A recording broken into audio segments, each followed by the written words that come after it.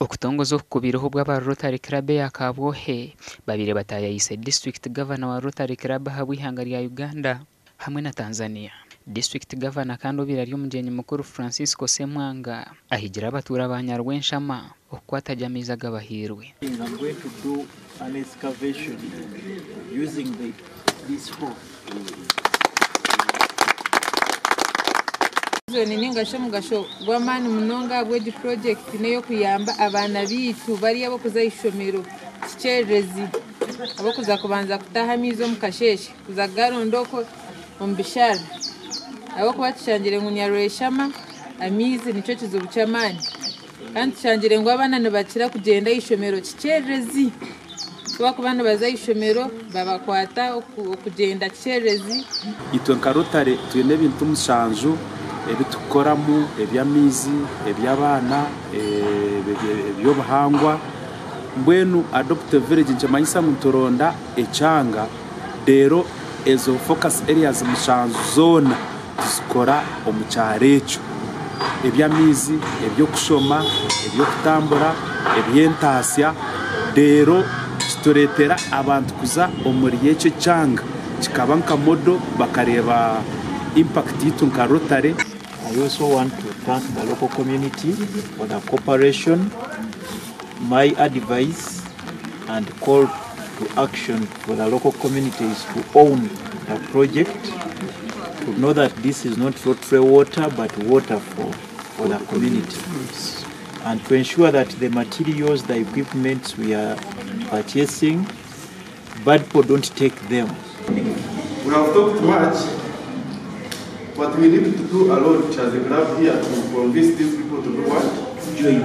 Abaturo muri Nyarwenshama basimira Rotary Club of Kabwohe ahabwo kubazahura omucyambu cy'ebyagana. Kimweje yija kandi cy'ikibina cya Rotary kureba mu cyatuhereza mizi abo kubecweke kitubeturu kuva mu kintu cy'amizi bintu nywa mizi gebisharra so atwakubona amizi marungi.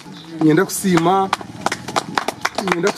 ba Rotary Club kandi abo mu munje kubatkorire kubasa ku extending amizi kugiha ahigabire gari kandi kugisya umuserisha tezeze ukorerwa yekunuye.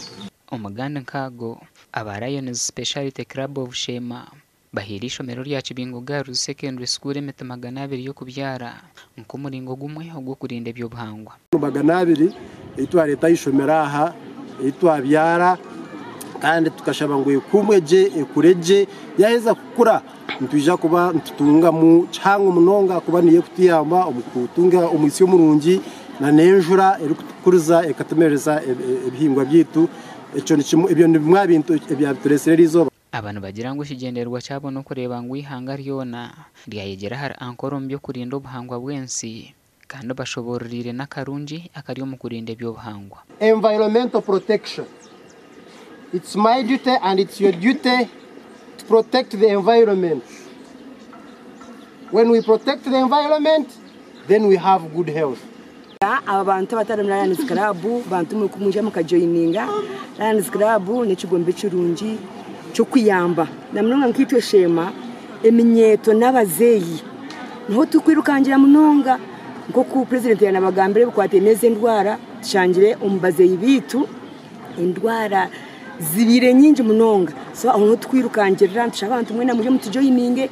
Abarukuru rishomerere rya Kibingo Girls Secondary School hamwe n'abegi basimira ba Lions Speciality Club of Sheema kandi bahaya kugumana bakuratura umuranga gwa mukuru w'ihanga ogwo kurinda ebyobuhangwa bwensi. Washemerwa nka Kibingo Girls Secondary School okutayayisa members ba Lions from Sheema Speciality Club abatuhereze miti yo kubyara kandi twenkishomero twayijumbire umumuranga wo kurinda ebyobuhangwa, especially protecting the environment kwa mukuru w'ihanga yitu kwa kutera umuranga kurinda ebishara okurinda emiti watema kumwoka byare ndisho.